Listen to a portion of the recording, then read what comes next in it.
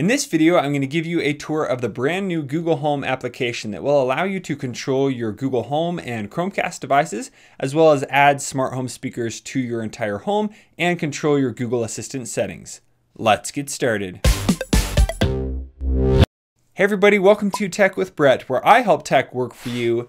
Now, the Google Home application is essentially the place that you're going to go to control all the settings and everything that your Google Assistant has access to for your music or media. Here we have different music and things that we could cast from, different settings that you have access to, and then controlling your smart home for your Google devices.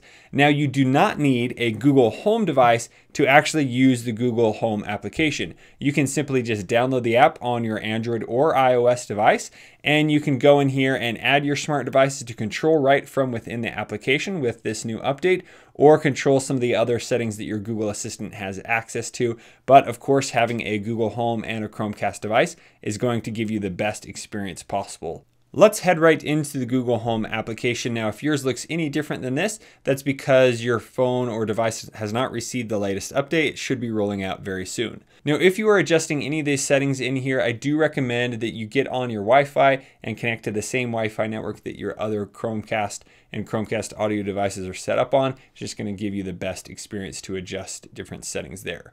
So first, let's talk about down here in the bottom, the different sections that we have. So on the far left, we have the home section. This is how you can control all the devices in your home. Next, we have Discover. So this will show you current devices you have available, different devices that you need to set up, maybe what's playing right now. And so you can go through and learn other things that you can use with your Google Assistant. Now in the middle here, we have full access to our Google Assistant. So we don't have to go into a different app. You can access your Google Assistant right here and ask it to do different things. Next, we have the Browse category. So Browse allows you to find different things to watch from different supported cast applications like YouTube, Netflix, Google Play Music. So anything you find in here is compatible to play onto a Google Home speaker or onto a Chromecast device. And then last here is the account settings. So we're going to go in and show you all of those different things. So first, let's start off here in the Home tab. Now at the very top, here we are on Home. So this is my home, but if you want to add a second home, you can actually do that. So here I could go into TWB, which is another home that I have set up. So maybe you have a large house, or maybe you have a parent's house that you want to control. You can actually set up a different home, and you can actually have all of those devices in here. And so you can separate the different homes or different areas that you have if you want to get more granular there. Next, here at the top, we have our quick actions. So right now, if I want to turn off some lights, I just select the off. And then here it gives me the option to turn off all lights, turn off lights in a certain room. So if we select office, there it turned off most of the lights that I have set up here in the office. If we want to turn them back on, I just tap on and then I would choose office. Now I really like this because it makes it super simple to quickly turn on and off all the lights in your house at once, or just in a specific room.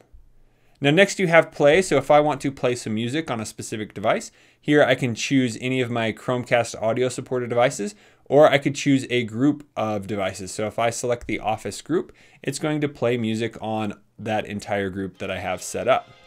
And then in here you have the full controls to change the volume. You can also skip through the music. You can open Google Play Music to change the song, and that's the default music player I have. Or you can stop casting. Up here, you actually control every speaker that is within that group right there. So we're going to go back. Next, we have the broadcast function. So broadcast allows you to send a message to all of your Google Homes at one time. You cannot specify which device. It will just send to all the Google Home devices that are set up within your Wi-Fi network.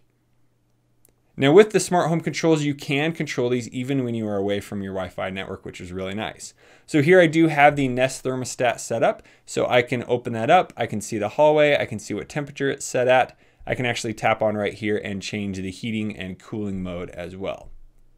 Here we have camera, so there are a bunch of different supported cameras, but I have my front door, the Nest Hello set up, so I just tap on the icon and there it's going to play my front door right there. It makes it really nice so that I don't have to go into all these other different applications. They're all available right here. Now, if you want to add a new device, you have a bunch of options here. You can set up a brand new device. Maybe you have a new Chromecast or Google Home, you would set it up there. Or if you want to add new lights, maybe you set up your hue lights and you want to come in here and add hue, you would select this. It's going to show you all the accounts you have set up. So then I'd come down here and select Philips Hue, and then I could connect my account and it would add it to my smart home. You will need to set up the smart lights first in their own application before you add them into the Google Home application. The next option here is to invite a home member. So now you can actually add somebody else to control all of your home devices. So you just open this up, enter their email. It will then send them an email. You may need to check in the spam to see if it's sent it there, but they just need to select a link and then they have access to all of your home control devices. So then they'll be able to change everything just like you would on your own phone. They can change on their phone, which is really cool. You could also have maybe your parents invite you so that you have access to their smart home control if you want to help them get things set up. Next, we have the create speaker group. So here it will show you all the speakers that are available to add into a group. And so you would just select those, select next, and then you could create the group and name it right there. Here you have create a new home. So this is like I showed you before where I had the TWB home. This is where you would add that in, and then you can go through the process there to add different homes. Then here you have manage services. So if I want to adjust my default music service, I can come in here. I pay for YouTube Premium, so I get access to YouTube Music here in the US. Here I have Google Play Music, Pandora, Spotify. It allows you to link and unlink your account if you pay for a premium account. Here you have some other services down here as well, or you can just choose no default. And if we go back, we have one more option here for videos and photos. So with Netflix, you can manage the Netflix profile it links to on your account. Here you have some other options, and then there you can enable Google Photos so that it has access to play your photos on the TV. And now going back to the main home page, we have some settings. So these are the actual settings of your home. So right now I can change my home nickname if I want. Here I can see the members of my family that have access to my home control. Here I can link my different media accounts that I've already shown you. And then here you have control of all your different rooms and devices. So I have quite a few, so I may need to clean this up a little bit. But now we can go in, and this is where all of our smart home devices are. So we can see my different rooms and what devices are in there. So let's go down into the room that we are in. So right now we are in the office. And so in the office, it says that I have 17 lights connected to the office. I have a Chromecast Ultra, my Google Home Max, my Google Home Mini, and then another speaker as well. So a few things we can do. If I want to play music on my Chromecast Ultra, I would just select play music, and then it would instantly start playing music over there, and these will animate, which are pretty cool. So if I'm going to play music right here on this speaker, I just select play music. It will then play music over here, and here you can see a little animation indicating that that is playing music. I can quickly pause it right there. So now let's go and change the lights in this room. So if I tap on the lights, it will then pull up this menu where I can then adjust the brightness of the lights. So depending on if the lights support that, I would be able to adjust the brightness. And then here I can quickly turn them off and turn them on again very easily. And then right here, if I tap 17 lights, I can then see all of the lights that are connected to this room. So if I want to turn off, let's say the colored plus, that's this light right here.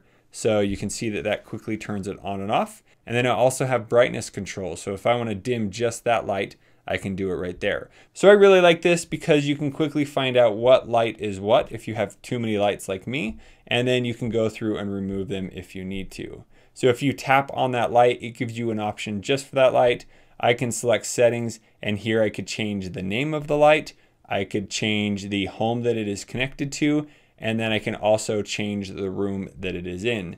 And if I wanted to unlink the service, you could do that right there. So let's go all the way back, and there are a bunch of different types of lights and switches that you can have. Now I do recommend in a room that you make sure that you have any Chromecast devices, Google Home devices, and lights set up within that room, because if you say turn off the lights, it will now just change the lights in that room. So if I activate this Google Home device and say turn off the lights, it will only turn off the 3 lights in the master bedroom. If I say turn on the lights, it will do the same. If I do that in the office, it will turn off the lights just in that specific room. So make sure you have your room set up like that. And that is about it for the home control. Let's go into the Discover tab. So right now it's finding a new device that I need to set up. So I can select Setup Now, and I can go through the process of setting up this new Google Home device and adding it to my Wi-Fi network so I can control it via voice, and I can add it to my other Google Home audio supported groups. And now that device has been set up on my network. So in here, I can see different things that are playing. So on the Office speaker here, I can stop or play the music right from there. Down here, I can see that we're playing some music upstairs. Here, I can see that I've connected a new home member, see what's playing on my Chromecast. If I want to adjust the little ambient settings right here, I can select settings and change the ambient mode on my Chromecast, adjust all the settings right there. And then it will give you some other recommendations and different applications that you could use as well. So then going over here to the Google Assistant, if I want to ask anything, what's the weather going to be like tomorrow? Tomorrow in Linden, it'll be sunny with a high of 50 and a low of 28. So now you have this new updated Google Assistant where it's a little more visual. You're going to see a lot more items like this pop up on screen, but you can use the Google Assistant just like normal. Now going back, the next option is the Browse section. So like I said before, anything you see on here will allow you to cast it to any of your Google devices. So a Google Home, which is a cast supported device, or a Chromecast where you can play media and music and all kinds of stuff. So if you find something in here, maybe you're looking for some new music through Spotify, you can do that. Pandora, YouTube music, I could see kind of some popular items. And if I want to play that, I would just open up that application. Here we're going to open up YouTube Music.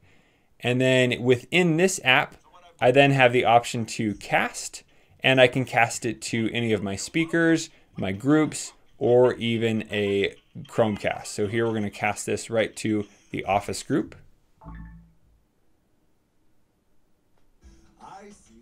It connects and then it plays through all those speakers at one time.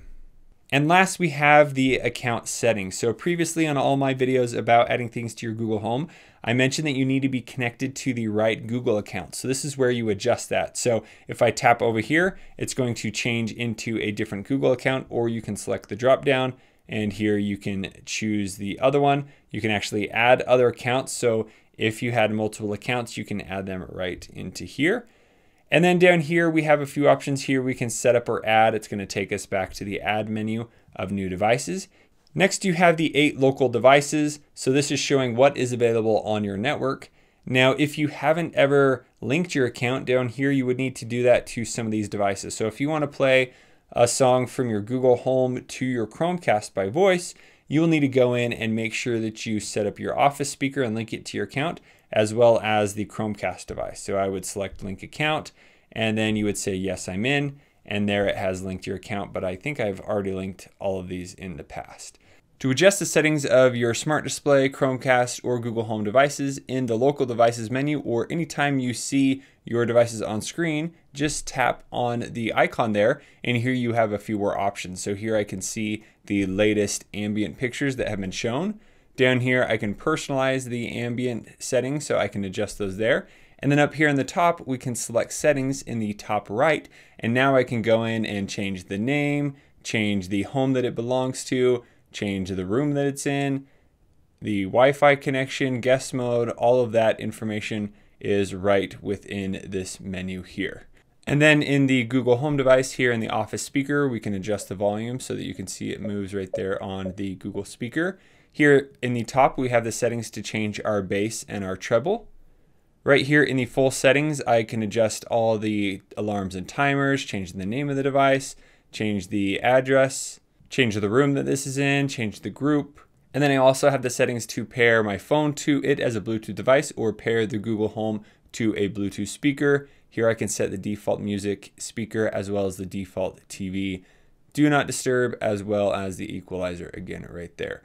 And then one other thing down here in the YouTube settings, I can actually change the restrict mode. So if I only want certain content to be played, I can come in here and turn that on so that if my kids activate the Google Home and play a video or something, when it plays to the Chromecast, it will only play appropriate content. And that is how you can individually control those devices. You can also go back to the Home tab, and when you see a device here, you can also tap on it and adjust the settings right there.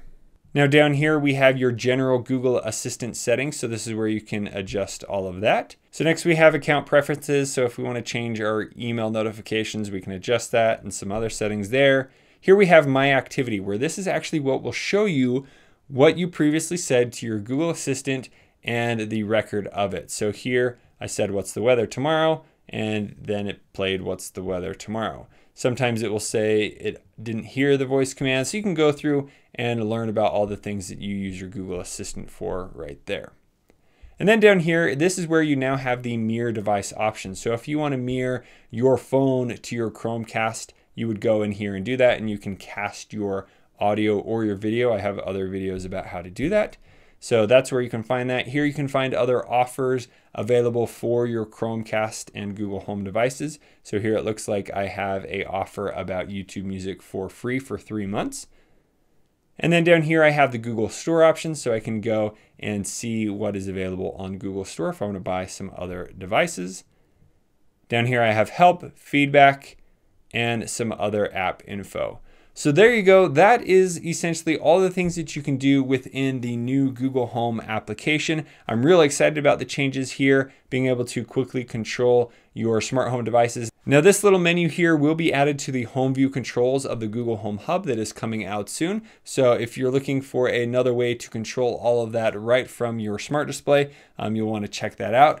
If you have any further questions about the new Google Home application, please let me know in the comments below. And if you would like to see my quick overview of the new Google Home Hub, make sure you select the video over here on the side. Thank you guys so much for watching. We'll see you on the next one.